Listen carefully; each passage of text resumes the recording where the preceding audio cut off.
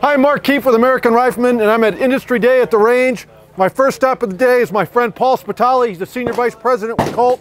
And Paul, you guys made a big splash with the Cobra, but now you're upgrading it. You're doing some changes. It's time to take the next step up with the Cobra. So one of the really special things about the gun is first the coating of the gun.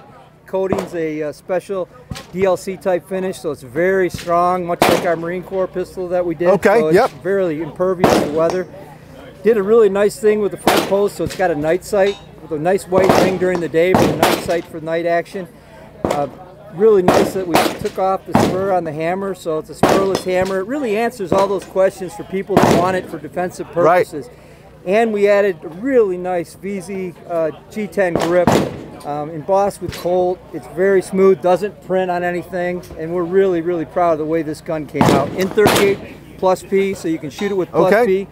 And just a tremendous gun. Yeah, the great thing about G10 is it doesn't hang up on anything. Doesn't print, doesn't hang up on anything, and really nice too because it over time it won't get worn down like you find with wood grips and some of the others. So, you know, you guys did something really innovative with the front sight where you have it retained by a set screw at the front. Yeah, the really nice thing is ever want to change out, the consumer can change this out. We have this also as a brass bead sight and a fiber optic sight. If someone wanted to change it out just with a simple Allen key, just take it out and change it out. It's just a square pocket design, really nice. Well, I got to tell you, as a longtime Colt fan, this is one of the top things on my list to shoot.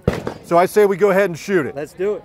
Now the thing about this Night Cobra is it's got a really good double action trigger pull. Of course, it's got a bobbed hammer, so you need it. But the Colt guys have really done a good job with this revolver.